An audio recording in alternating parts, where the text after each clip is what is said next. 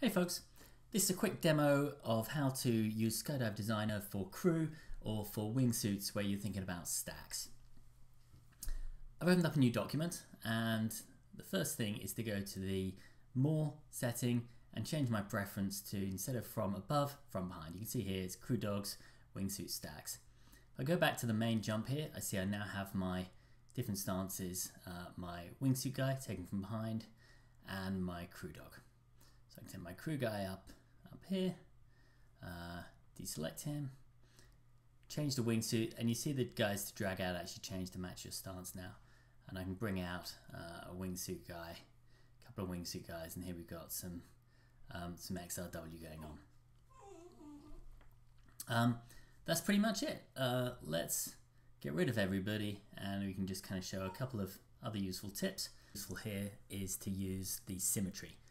We're going to build a big crew diamond and I've got the left-right symmetry activated. So let's zoom out a chunk, pick crew, and we can start using the symmetry. So you see if I put guys on the left or right, then they're automatically duplicated across. And if I put the guys in the middle, then the app is smart enough to know not to repeat them because the repetition is already kind of there in what we've selected. So that is very quickly built 16-way diamond. Up a diamond. This is crew. It could easily have been for wingsuit. I just don't know how the wingsuit formations tend to work.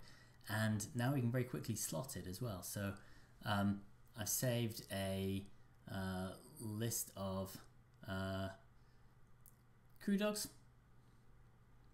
Here we go. Load up the crew roster, and I can just drag them into place. So I'm going to take the tail, Wendy can be out on the wing, Chico can have the other wing, and so on. We just drag people into place.